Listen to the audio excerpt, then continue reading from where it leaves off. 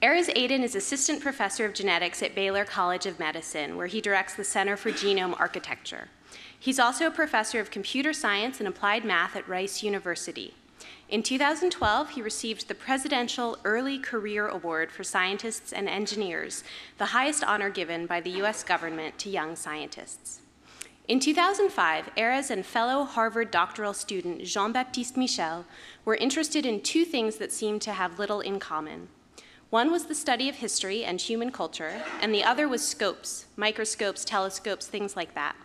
They thought, wouldn't it be great if we had something like a microscope to measure human culture, to identify and track all those tiny effects we would never notice otherwise? Remarkably, they built one, the addictive online tool called the Google Ngram Viewer. Unfortunately, Jean-Baptiste is unable to join us this evening, but please join me in welcoming Erez Aiden to tell us all about their remarkable creation.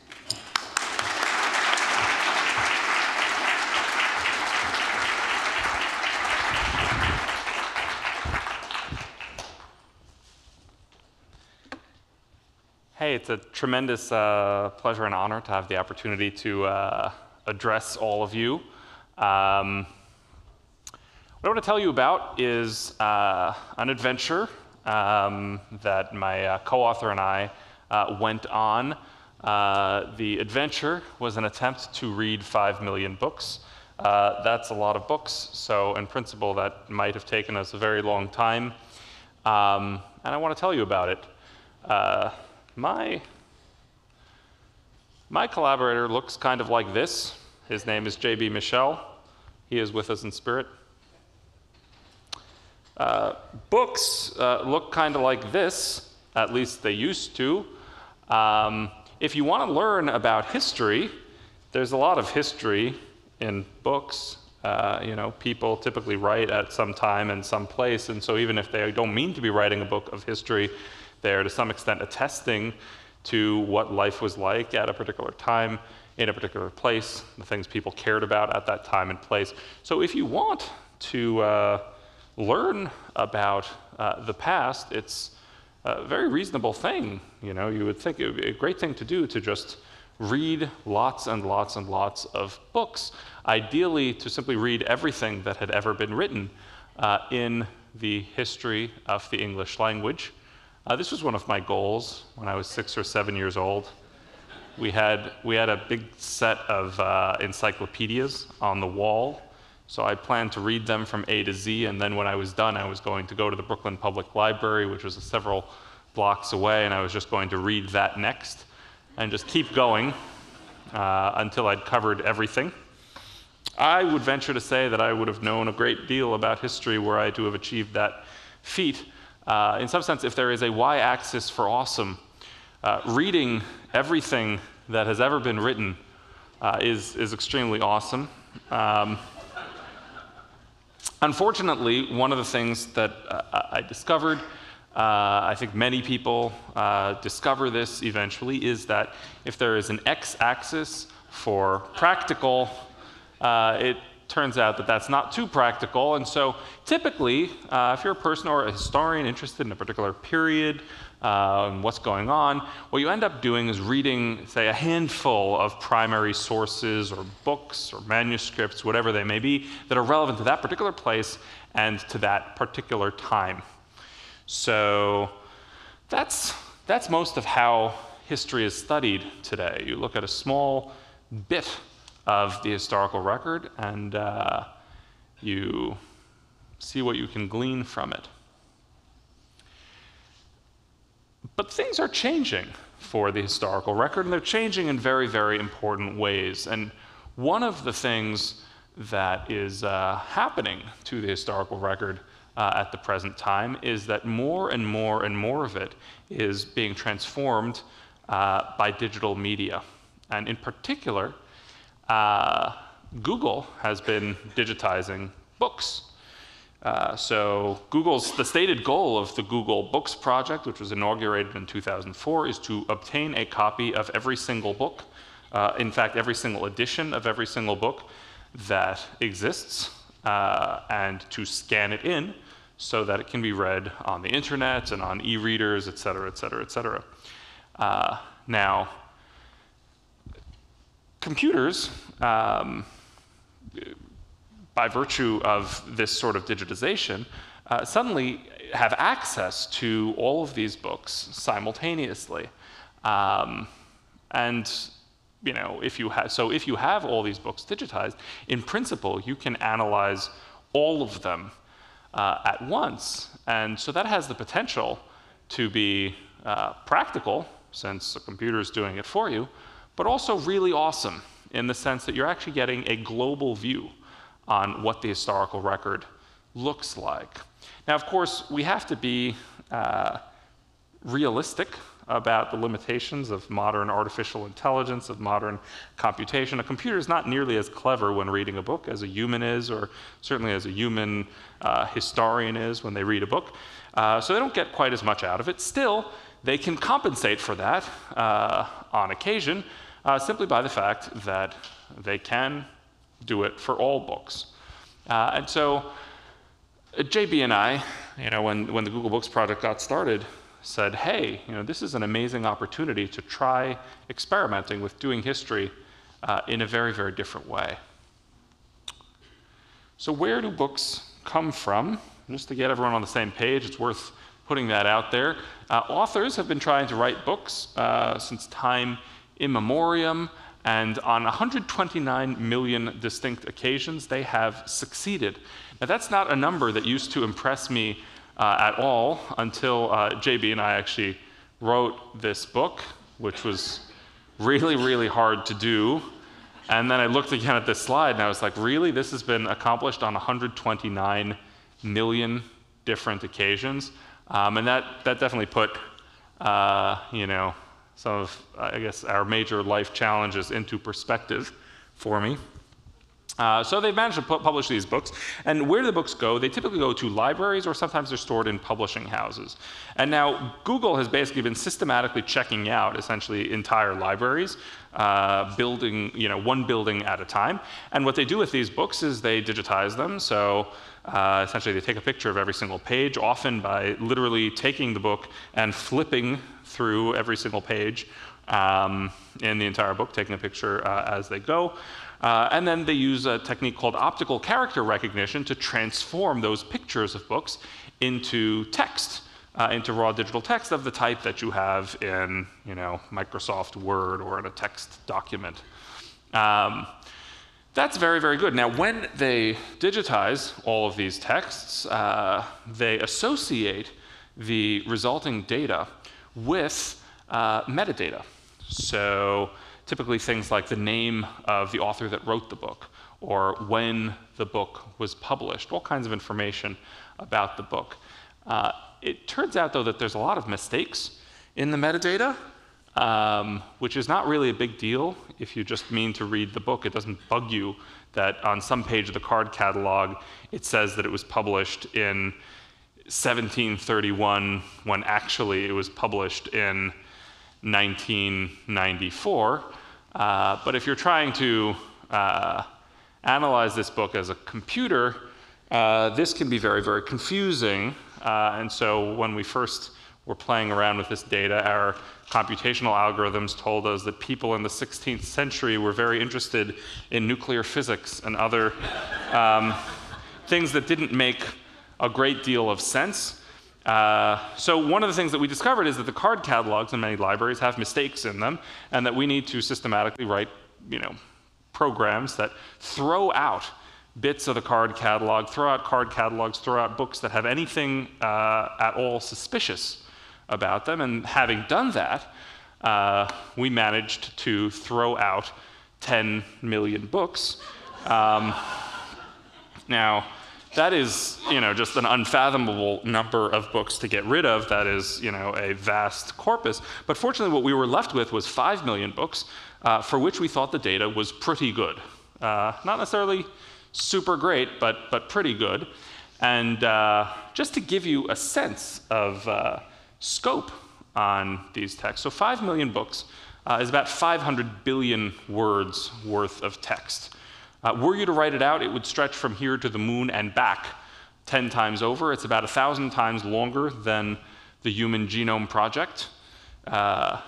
If you tried to take all the books published in any particular year in our data set and just read them without taking a break for food or for sleep, it would take you several centuries. So it's a lot of words. Anyway, faced with such bold and outrageous analogies, JB and I did what seemed like the only reasonable thing to do to two people in graduate school. We took a page out of the XKCD webcomic and said, "Stand back. We're going to try science." A big issue with science is that when you do science, and if the science is at all interesting, other scientists then want to do it, either because it was interesting and they want to do it themselves, or because they thought it was terrible and they want to demonstrate how terrible it was. If we wanted to analyze these books, well, Google had them, and that was great, so we could do all kinds of analyses, and we could publish the results of those analyses, and that would actually be super great for us, because we could publish it and say, oh, but if you want to check our work, you can't, because we can't possibly share any of this data with you. That would have probably been very convenient for us, but would have been no fun for the rest of the world. So we said, if we're going to do this, we have got to be able to share some of the underlying data. And so we thought, what data could we possibly share? And the first thing that struck us is, well, we've got these 5 million books, right? They seem pretty great. So why don't we just share all these 5 million books with the world? And so we proposed this to several of our counterparts at Google. And it did not take very long before we learned some practical lessons in science. So someone at Google actually taught us an important equation. They said, well, look, 5 million books, I bet they have 5 million authors. I bet that's going to lead to 5 million plaintiffs in a massive lawsuit that will be the end of your little research project. So, despite the fact that releasing the full text of all 5 million books, if there was a y-axis for awesome, would be extremely awesome, it turns out that if there's an x-axis for practical, it's not terribly practical. So we had to come up with something else. And what we hit on was this idea of n-grams. So an n-gram, and that's, I think, the only sort of technical terminology I plan to have in this talk. It's not very complicated. It's a word from natural language processing that just refers to a string of characters with a certain number of spaces. The long and the short is that the word "the" is a 1 gram, the word "the store" is a 2 gram, the United States is a 3 gram, the United States of America is a 5 gram. So it's just typically a word or a phrase. N-grams. So what could we do with n-grams? So we had the following idea. We said, why don't we just take every single n-gram that appears with non-negligible frequency in the English language, and we'll just make a table that records how often that n-gram was written in every year going back 5 centuries. And we thought that would be a very, very interesting table. And while we're at it, if we've already done English, we might as well do French and Spanish and Russian and Chinese and 6 other languages, now actually 7 other languages. So we made this table of n-grams, and we thought, well, one thing that's terrible about these n-grams, of course, is that we lose all the context, right? If someone says, the Beatles, you can't tell if they're saying the Beatles were a really great band or the Beatles were totally terrible and reflect the utter, dissolution of society. You just can't tell what people were saying because you lose the context. But the thing is that when you stop talking to scientists and start talking to lawyers, that turns out not to be a bug, but a feature. Because you could argue that this was not a violation of the fair use provision in copyright. And this seemed very reasonable to two such well-trained legal minds as JB and myself. And so we said, well, let's just go with it. In fact, actually, there's been subsequent case law now with the settlement of the Google books and the approval of that, terms of that settlement by the courts. There's now actually case law that basically says that creating n-grams tables is fair use, but at the time that was total speculation. Anyway, so we're going to make these tables of n-grams, and we're going to share those n-grams with the world. We're going to use those n-grams to do science, and this seemed like a good idea. at the time. Anyway, I want to tell you about n-grams and why they're interesting, because so far I think I haven't made any convincing points about that, and I better, given how long I've been up here. So let's suppose that this talk goes well. Strain our imaginations. Let's suppose this talk goes well, and I'm going to tell my mom about it. There's a 3-hour time difference with New York. I'm not going to be able to tell her about it after the talk. I would wake her up. So I'm going to call her tomorrow, and I'm going to tell her about how well this talk went. And I'm going to say, Mom, it was great. Yesterday, I really throve. But then I'm probably going to think for a moment, gosh, is that quite right? Maybe I should say, yesterday, I really thrived. How do you conjugate that word? And pretty much before the n-grams data existed, the following was the state of the art in terms of what you knew about how to conjugate the word thrive. So you knew that if you asked the following linguist with fabulous hair, and you said, Steve, what should I say? He would say, well, these days most people say thrived, but some people say throve.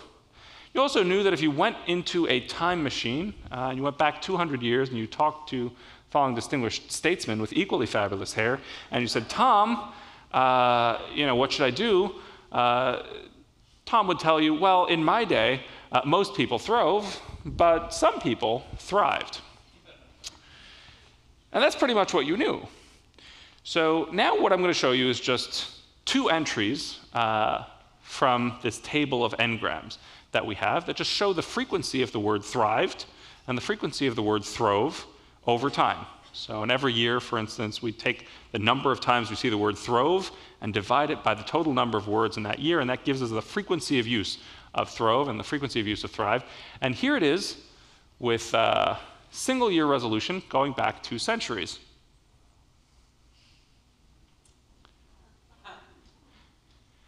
So what's interesting about this is that linguists have been writing about this process. They call it regularization, in which an irregular verb, one that doesn't end with ed, like throve, becomes a regular verb, one that does end with ed when conjugated, like thrived. They've been talking about this for decades, speculating about whether it happens, how it happens, what are the things that influence it happening. But it wasn't possible to, in any meaningful sense, actually see it happening. And now we can see these kinds of changes. Now, I think this slide is pretty awesome. And the best thing that I can say for the n-gram data set is the following, which is that this constitutes 2 of the 2 billion n-grams in our table. So the full data set is 1 billion times more awesome than this slide. Now, the fun thing with n-grams is that you can kind of point it at whatever you like. You can tackle, this is a pretty practical question, what is proper grammar for conjugation of the word thrive, but you can tackle very abstract concepts, like how does society forget, right? That doesn't seem like a concept that a scientist can do terribly much with, but I think we can actually do rather a lot with it when you look at it from the standpoint of n-grams. So for instance, let me tell you about the history of the year 1950. It turns out that for the vast majority of history, no one really cared about 1950 through the 16th century, the 17th century, the 18th century, even the 19th century. No one was really paying attention to the prospects for 1950. This continued actually well into the 20th century through the 1910s, the 1920s, the 1930s. No one gave a damn about 1950. But then, sometime in the mid-40s, there started to be a buzz. People realized that 1950 was going to happen and that it could be big. But nothing got people interested in the year 1950 like the year 1950 itself. During the year 1950, people were walking around as though obsessed. Pretty much everybody was thinking about all the things they hoped to do in 1950, all the goals they hoped to achieve in 1950, all the dreams they hoped would come to fruition in 1950. In fact, 1950 was so compelling that for several years thereafter, people continued to feel the need to discuss 1950, to just debrief about all the fascinating things that happened. Then, after a couple of years, suddenly the bubble burst, and 1950 became a little bit passé. People started to think, you know what's going to be really interesting? 1960. Now this story, the story of 1950, is the story of every year that we have on record. Boy meets year X. Boy falls in love with the year X. Boy breaks up with the year X, and slowly, over time, forgets about his ex. But one of the interesting things about being able to look at this with engrams is that we're not limited to purely qualitative observations. One of the things that's very striking is that when you look at different years, I think you can see that, for instance, 1883, it drops off. 1950 also drops off. But 1883 drops off a heck of a lot more slowly than 1950 does. And this is generally true. This has nothing to do with the particular choice of 3 years that I've put up there. For any 3 years, you'd see the same sort of thing, which is that more recent years tend to get forgotten more rapidly. People stop talking about them more and more and more rapidly. Now, why is that happening? I really don't know why that's happening. I would love to present you with a fabulous, complex mathematical theory that explains why this happens. And in truth, I'm sure that I could. I'm sure that, I could present one such model and then present another completely different such model and then a third completely different such model, and they would all predict this, but I don't think that actually anyone really knows why this happens. And this is one of the funny things about the Ngram viewer, which is that you can ask it a simple question and it can give you some insight into that question, real bona fide, genuine insight, but leave you with as many mysteries as you started. So yeah, it seems that there are changes in the ways that society forgets. It seems that we forget the past somehow faster with each passing year. And yet, exactly what does this Ngram mean? Exactly how does that work? That's far beyond the capacity of the data to tell. Well, we don't just forget about old things.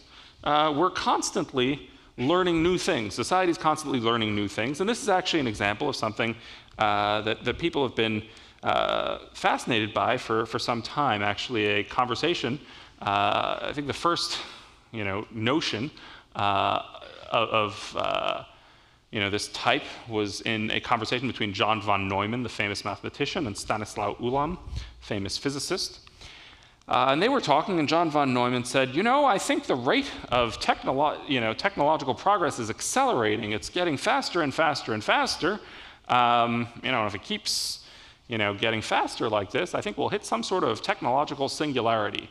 And I think some of you may have heard of that concept, which has become increasingly popular in the wake of Moore's law. But there's this underlying idea that somehow the rate of technological progress is getting faster and faster and faster. Well, how can we measure the rate of technological progress? That's very, very tricky. Well, it's one of the kinds of things that Ngrams can be quite useful for. So we can play the following game. Let's look at the Ngram for telephone. So telephone is invented in 1848, more or less. Actually, no one agrees about when the telephone was invented or who invented the telephone, and every once in a while some major government body issues some announcement, like the Canadian government weighs in on the question of who invented the telephone because, everyone wants someone from their country to have invented the telephone. Anyway, it's a big mess, but ballpark around 1848, the telephone gets invented. What's interesting about the telephone, though, is it takes several decades for people to really start talking on the telephone and talking about the telephone. Telephone takes decades to get adopted. That's not true for all inventions. For instance, consider the radio. The radio was invented in 1895. Very shortly thereafter, people are using the radio very extensively.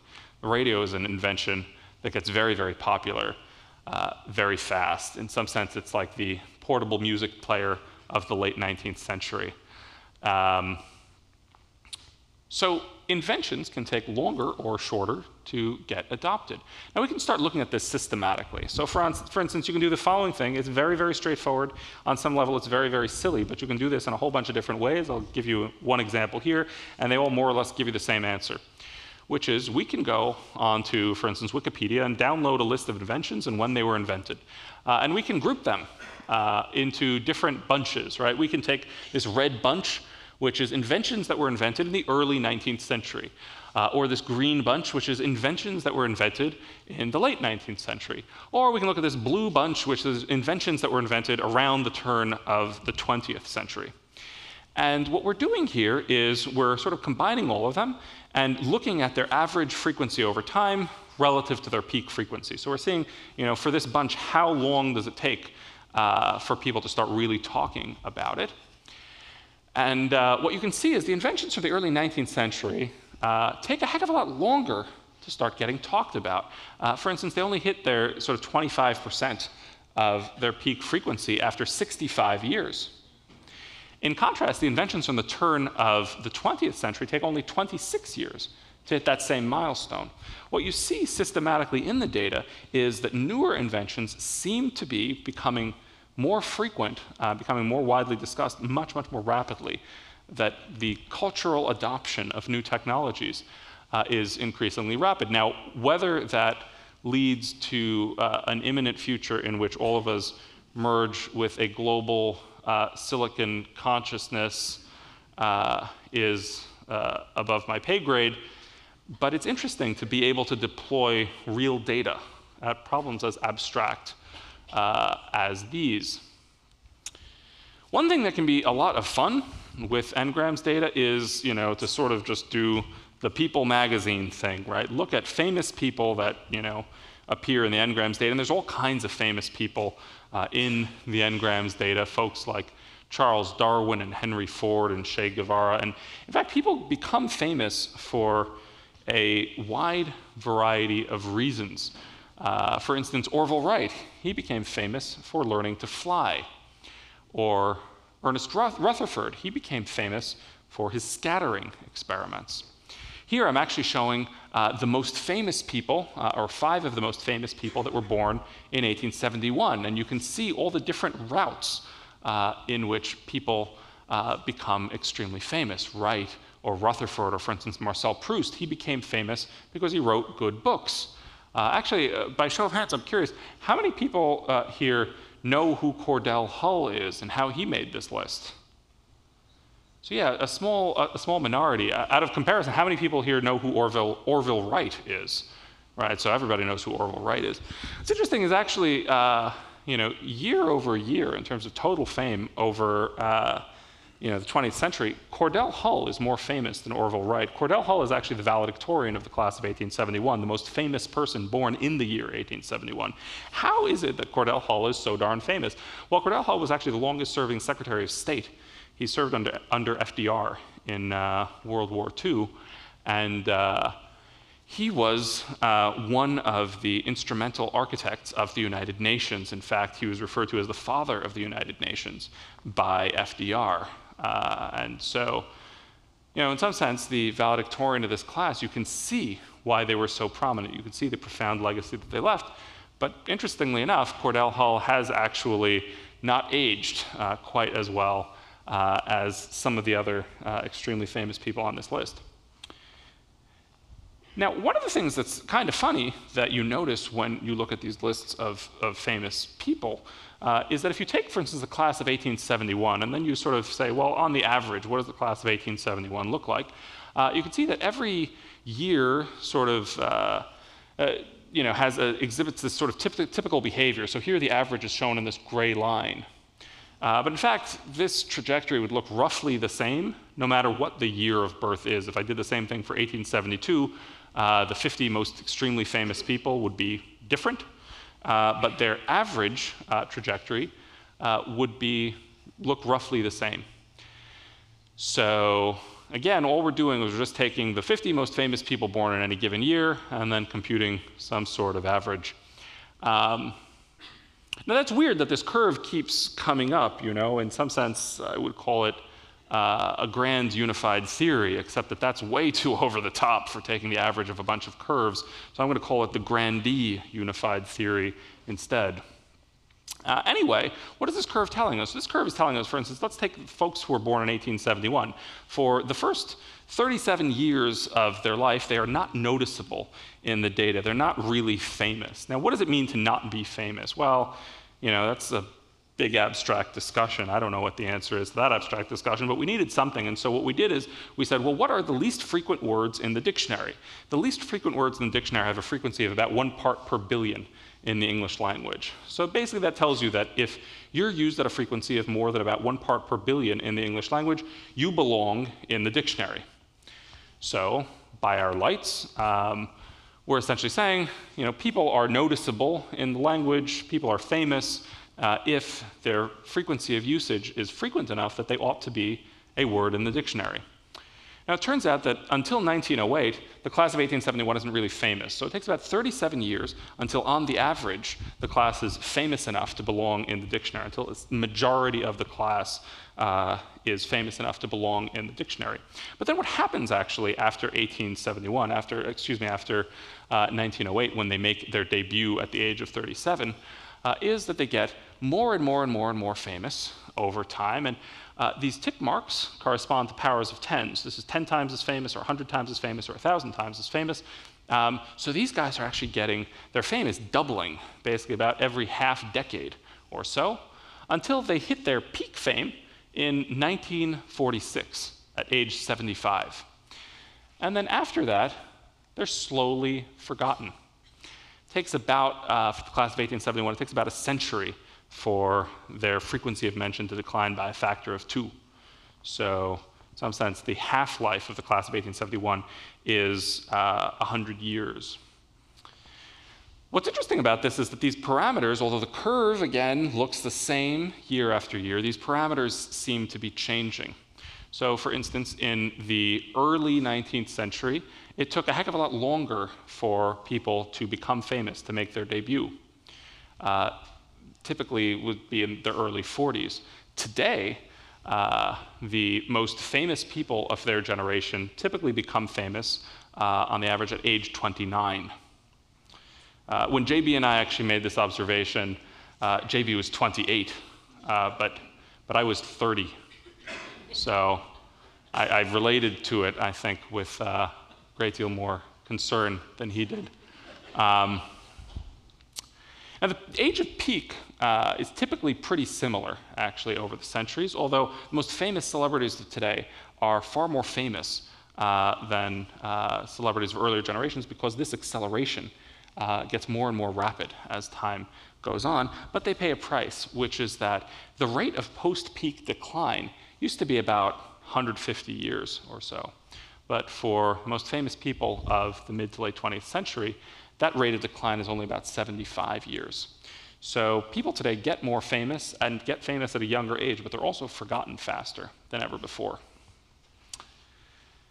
Now, I see that there are some young people in the audience, and you know, one of the things that's very challenging when you're young, you're trying to figure out what do you want to do with your life. You have many, many different options. And one of the things that challenges you go to people and you say, could you give me some advice? And they always give you something, you know, very like loosey-goosey, like follow your bliss. Well, I don't know how that resolves the problem. So I just want to give you some data, some practical data to use in making practical decisions in your life. So this is data based on the 25 most famous people in 6 different professions. 25 most famous people who lived in the 19th century. And it's just showing the average trajectory of these people over time as a function of their age, as a function of their time since birth. Now, if you want to be famous young, so we're assuming that you're successful in whatever profession you've chosen, you're one of the 25 most famous members of that profession. If you want to be famous when you're young, you should be an actor. Actors typically become famous in their mid to late 20s. and now you can enjoy many decades of fame. One of the tough things, though, about the 19th century for actors is that mass media for actors, like television, didn't exist yet. So actually, if you're willing to delay gratification a little bit, you're actually better off becoming an author. That way you can benefit from things like the printing press, get your name out in front of a lot more people. The authors in this list have to wait longer. They typically don't get famous until their mid to late 30s, but they soar to a much higher level of fame than the actors. So waiting pays off. If you're really good at delaying gratification, oddly enough, it makes sense to become a political figure. Political figures are basically largely unknown until their late 50s or early 60s, but then, to make the top 25, you've got to become president of the United States or the head of state of some other very, very influential country, and then you rapidly soar to the top of the list. These are all reasonable options. Somewhat less appealing from this standpoint is becoming a scientist. Right? If you're a scientist in the 19th century, the most successful scientists do eventually become as famous as the most successful actors, but it's only in their 70s. Artists become about half as famous as the scientists. But one thing, actually, that a lot of people get tripped up on, this is sort of a rookie mistake, is mathematicians are very famous for doing their best work when they're young. So you think, well, this is just great. I'll do my best work when I'm young, be my, done with it by my mid-20s. Then I just put my feet up on the desk and enjoy myself. The trouble, according to this plot, is regardless of when mathematicians do their best work, the work of mathematicians is typically just not noticed at all.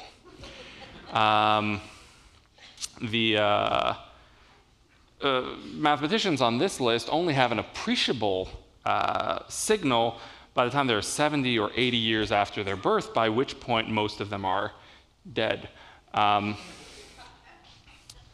Anyway, I have a PhD in applied mathematics, and my PhD thesis included the figuring out of this chart. It's too late for me, but this is a rookie mistake. This was avoidable by looking at the data. There are a lot of fun things that you can do with the engrams, but there are also extremely sobering notes, extremely tragic notes amidst the billions of engrams, and I want to show you a number of them. This is the trajectory of Marc Chagall, an abstract expressionist. Here's his trajectory in the English language. And this is a typical trajectory of a famous person. Makes his debut at some point, becomes more and more and more famous. This is actually an effect that my wife first noticed in the data. Here's Marc Chagall in German, now in green. This is an incredibly strange engram. You just don't see people doing this under ordinary circumstances. You can look at thousands of engrams. You don't see this kind of thing. He becomes famous and then totally disappears. In fact, there's an 8-year period in the German engram data in which his full name appears only once. And then, after a while, he rebounds, comes back from a complete disappearance. So what's going on with the data here? And of course, what many of you have, I'm sure, realized is that the period from 1933 to 1945 is the Nazi regime in Germany. Now, the Nazis had very, very, very strong opinions about abstract expressionism. They did not like it at all. And they had even stronger opinions about Jews, of which Marc Chagall was one, and they didn't like that at all either. And so you systematically see many of the targets of Nazi censorship and suppression exhibit these characteristic decays. One of the things that's actually striking is I think it's very hard for us in this day and age to imagine what it is like to live in a totalitarian state in this day and age in this state and in the United States. I think we find it hard to imagine what it must have been like, what it is like to live under a totalitarian regime. How much of an impact can a totalitarian regime really have on the thoughts of people in that time and in that place? It's striking to, in consequence of that, to start looking at Nazi Germany, where the censorship and suppression campaign was actually very, very systematic and very well documented. In particular, there's this person named Wolfgang Hermann who was unemployed actually for much of the 20s, and was this librarian, and he spent a lot of time going through the library and identifying books that he thought were a bad moral influence, but no one was really paying any attention to him until in 1933 the Nazis came to power, and he became a member of the Purification Committee tasked with cleaning up the cultural life of Berlin. And so now he had this list. People suddenly get word that Wolfgang Hermann has this list of books that are a bad influence, that are morally pernicious, according to him. And suddenly he's got customers. The Nazi student organizations started rioting in 1933 because they wanted, they said, to purify German culture, and they reached out to Wolfgang Hermann and said, could you give us your list? We want to get rid of all of those books from libraries throughout Germany. And in fact, Wolfgang Hermann's blacklists became the official blacklists of the Nazi regime. They were the basis of the book burnings that took place throughout Germany in 1933. And they've had just a tragic impact on German culture. The lists are extremely organized. Hermann actually classified the lists according to the type of work. Classified works about religion separately from works about history, et cetera, et cetera.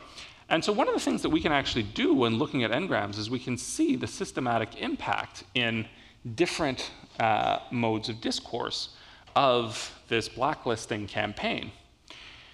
Now what you can see in this chart, and we include a list of Nazis as a control, just so you can see that their frequencies indeed increase during the Nazi regime. What you can see in this chart is that pretty much if you're on the blacklist, your frequency of mention declines. But what's actually quite tragic is to realize the extent to which the suppression campaign was far more effective in some areas than it was in others. So if you're writing about religion, the frequency of mention of a writer on this list declined by a factor of about 4 during the Nazi regime. If you were writing about history, there's a decline also, but it was only about 10%. So it seems that, at least from this evidence, the suppression of folks writing about history was less effective in Nazi Germany than the suppression of people with dissenting views on religion. Of course, this is not anything close to the full story of what went on. Obviously, it does not even scratch the surface, but it is important to be able to start looking at these sorts of effects, which we would have only known about qualitatively, in these sorts of quantitative ways. It gives us new insight, and it also opens up the door to new possibilities for preventing this sort of thing in our own day and age. So to that end, I want to show you something that we can do that I think is, has some interesting potential uses. So here's the trajectory for Henri Matisse. So again, looks kind of like Marc Chagall. Now, we can, because these dips are so pronounced, we can just automate. We don't have to have a blacklist to figure out that someone's being suppressed. We can just kind of automate that whole process. So we can create some very, very sort of boneheaded model that says, well, look, how frequently should someone be mentioned during a period of time? It should be roughly a weighted average of their frequency of mention before and their frequency of mention after. And so we can compare their actual frequency of mention during that period of time And we can say, oh, are they doing better than we expect or worse than we expect? Now, this is a pretty boneheaded model, but for most times and most places, it turns out that the ratio between what we expect and what we see is roughly 1, and I apologize, that should be the number 1 right there, not the number 0. So most of the time, that boneheaded model works pretty well. This is names in English versus this model from 1933 to 1945. But it's not specifically English from 1933 to 1945. It turns out actually pretty much anywhere, at pretty much any time, looks like this. A tight distribution around 1, no effect. For instance, the number of people who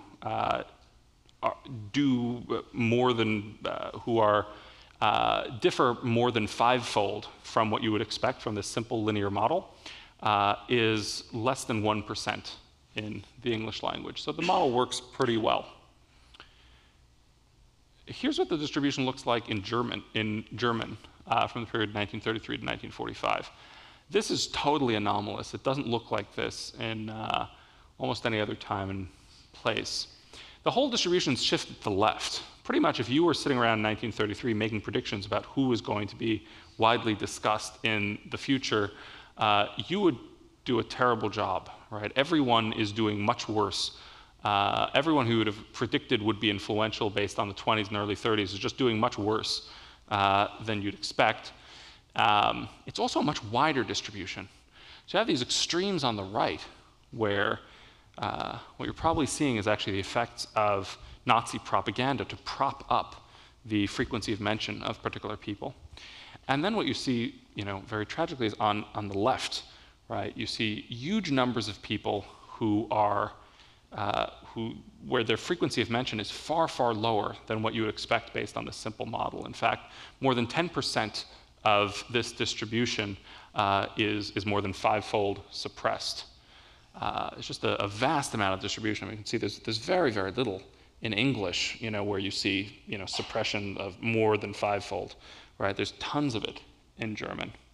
And if you look at the names that come out of this, so we're just essentially running every single name that we have access to through this little test. If you look at the names that are coming out at the extremes, it's folks like Pablo Picasso, right? Again, another modern artist, someone whose work the Nazis were not interested in at all, except, where they were very interested in it, they were hoping to, sort of get rid of it and publicly humiliate that whole approach to art. Or one of the most extreme values on this distribution is a man named Hermann Mass. He was a Protestant minister who publicly spoke out against what the Nazis were doing. For his trouble, he was actually the target of a personal campaign by the Ministry of Culture in Nazi Germany to suppress him, which was very, very effective. As you can see, ultimately, he was actually recognized as one of the righteous of the nations by Yad Vashem for his efforts during World War II to speak out. Now, what's striking about that is that this sort of approach, it's not just relevant for looking at historical examples of suppression, but it's something that one could imagine doing in contemporary times to significant effect. So, for instance, here are the trajectories in light gray and in dark gray for the word Tiananmen in Chinese and in English. You can see there are two major incidents in Tiananmen Square, one in 1976, one in 1989. One in 1976 is widely discussed in China, by and large not really discussed in the United States. The main one that is discussed in the United States is the Tiananmen Square Massacre of 1989. It's discussed a lot in the Western world, right? Just soars up and people keep talking about Tiananmen. In China, there's a tiny blip and it disappears. Now, people talk all the time about the suppression of information about Tiananmen Square in China. Very often it's just anecdotal. People say, look, this novel, it talks about Tiananmen Square, folks don't talk about it in China. And there's been a lot of studies, documenting the suppression of Tiananmen Square by the Chinese. One of the things that you can see here is, it's not a single anecdote, but just very, very broadly, the data makes clear the extent to which there's really no discussion, minimal discussion of Tiananmen Square in China as a whole. Strikingly, actually, these books sell at auction, and we have a couple of pages in the book where we talk about Tiananmen Square, and we talk about this chart.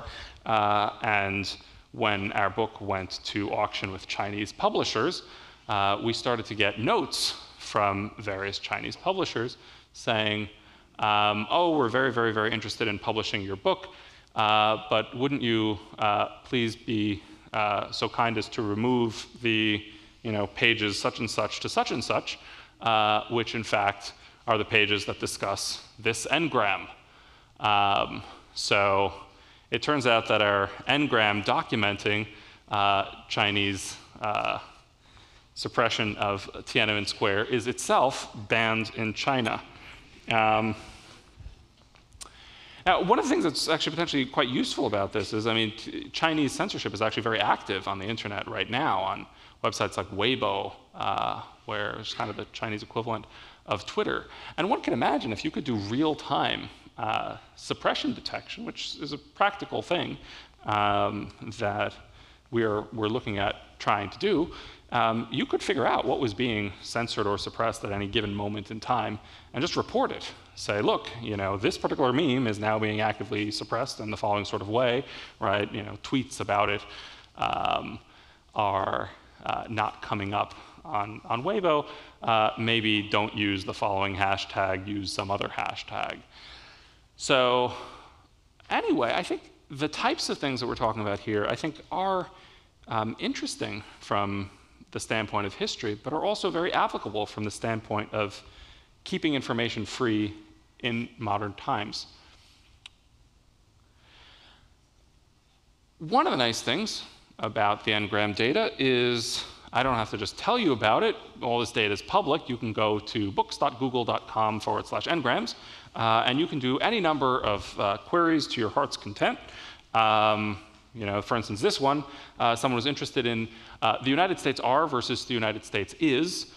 When did people start using the United States in the singular? There's been a lot of ink spilled on that particular topic, and it's by and large not terribly consistent with what the data actually tells us, so that's pretty neat. Anyway, the one word of warning is that I think this website was described by Mother Jones as, well, I don't think it was, I think Mother Jones described it as the greatest time waster in the history of the internet. And I want people to bear in mind that they said this after the release of Angry Birds. So this is high praise. This website is a very addictive website.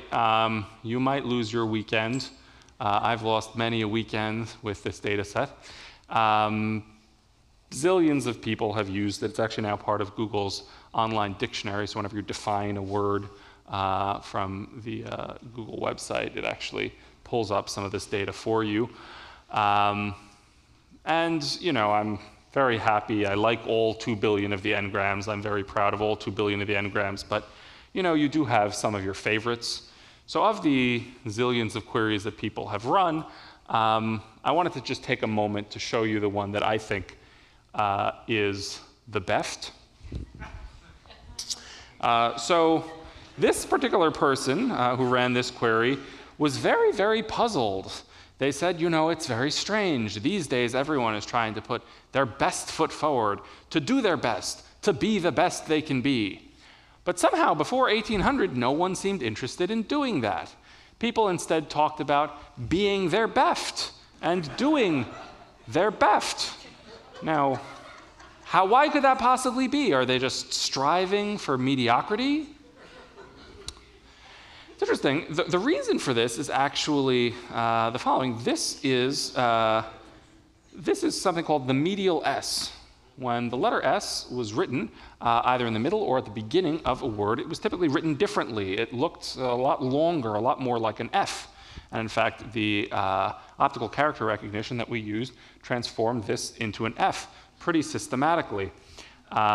So what you're actually seeing is a change in the history of typography, the abandonment of the medial F, the medial S, and its replacement by the ordinary S. In fact, the medial S is why the integral sign looks the way it does in calculus. It's supposed to look like a big medial S. So it actually turned out that this was not a bug, it's a feature. And people have done some, that's great, right? Every time something goes wrong, we just decide why it's great. But actually, you can do all kinds of stuff to study the history of typography using the n-gram viewer. In fact, the speed with which the medial S got replaced in English typography was a surprise. I've gone to history departments and shown this plot and had people, sort of stand up in the audience and, I was said, well, I want to tell you something about the medial S, and then I had actually someone stand up and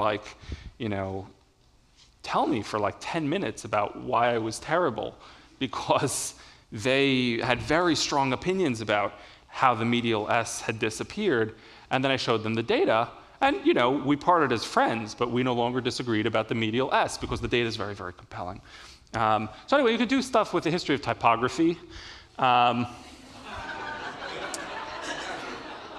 But look, realistically, not everything is, that is a bug can be explained away as a feature. Occasionally, frustrating things do happen.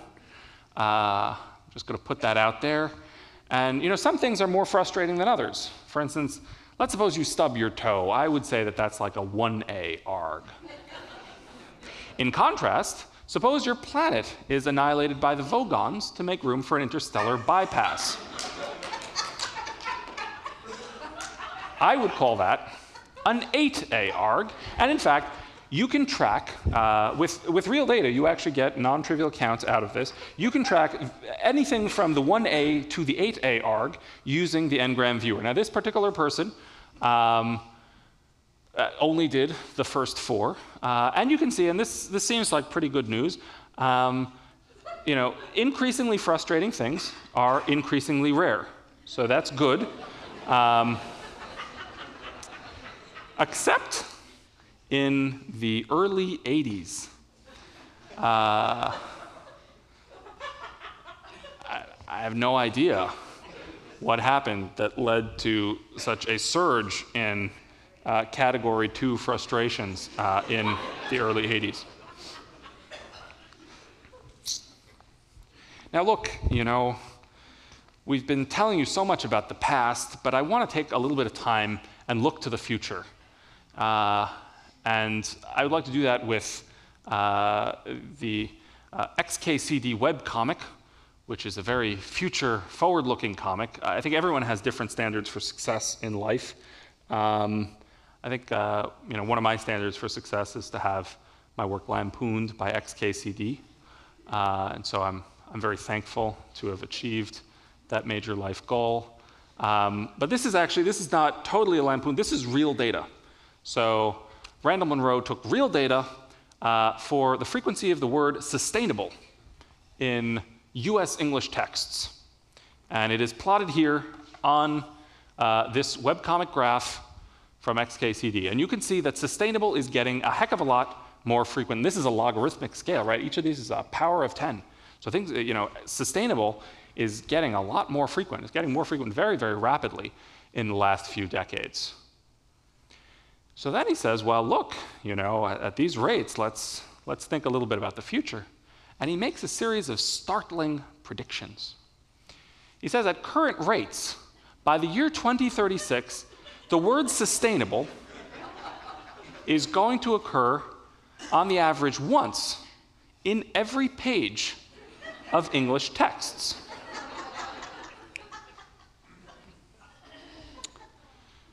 By the year 2061, the word sustainable is going to appear on the average once in every English sentence, as it did in this one. By the year 2109, all sentences in the English language are going to constitute simply an endless repetition of the word sustainable, sustainable, sustainable, sustainable, sustainable. After 2109, it is anyone's guess what is going to happen to the English language. Randall Munroe's startling conclusion could not be more clear. The word sustainable is unsustainable. So this webcomic was an inspiration for us, and I think one of the things that you can see, one of the things that you can see is that actually a lot of all of the graphs in the book as well as in this talk have been patterned on XKCD because it's a very beautiful visual style. It's fun to look at data when data is as fun looking as this. But the questions that he raises are interesting questions, right? Can we try to use n-gram data to predict the future? On the one hand, there is this little voice in my head that says, Erez, that's completely nuts. But there is this other voice in my head that says, well, why not try it? So here's what we did. This is the last n-gram that I'd like to show you, the last n-gram-based analysis that I'd like to show you. So what we did was actually a takeoff of what Eugene Fama did, which actually got the Nobel Prize. So he did this with the stock market. He said, look, can you predict the stock market? Let's look at stocks that tend to go down and see if they keep going down, and then we'll look at stocks that tend to go up and see if they keep going up, and we'll draw some conclusions about whether you can make money exploiting trends in the stock market, and he concluded that you can't. And this was a great idea and got him the Nobel Prize. So he said, well, why don't we just, try the same thing with n-grams? And so in black, you can see we've taken a bunch of n-grams that go on a 20-year streak. And in that 20-year streak, they just get more frequent every single year for whatever reason. And then we took, in gray, a whole bunch of other n-grams that went on a 20-year sort of negative streak. They got less frequent every year for 20 years. And we said, well, look, let's try the simplest possible prediction, which is that, things that are going up will keep going up. Things that are going down will keep going down. And then we track them for another 80 years or so, and it turns out that things that are going up do keep going up, and things that are going down do keep going down. And again, this is one of those times when the n-gram data is quite vexing. Because on the one hand, I feel like I get to decide whether I'm going to use the word sustainable in this sentence or not. But on the other hand, the n-grams seem to disagree. We may have free will, but it does seem that there are certain cultural trends that just tend to roll on whether we like it or not. That our culture on some level can behave in a deterministic fashion. That's weird and puzzling and an uncomfortable idea, but the data thinks so, and the data is pretty compelling on this point. So can we predict the future? I guess sometimes maybe we can. Certainly, if there was an active stock market, if there's anyone in this audience who is a market maker and is interested in making a market for the frequency of mention of words and phrases, please let me know, because JB and I would like to make a killing on it.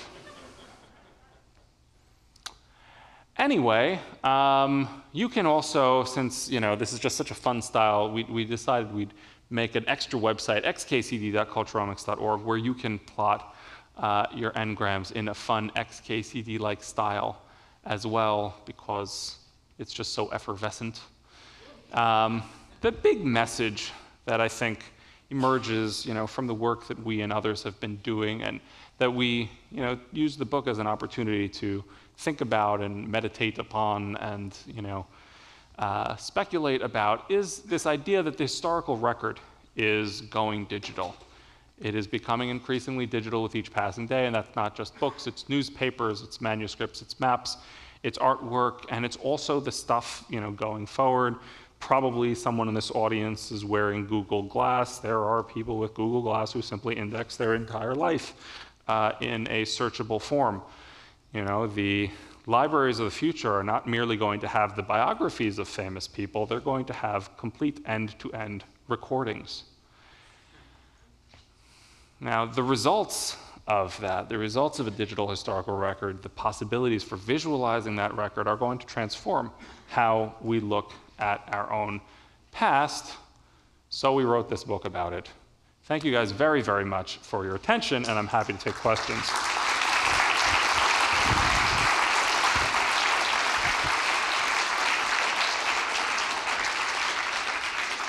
We have time for a few questions. The first question's on your left.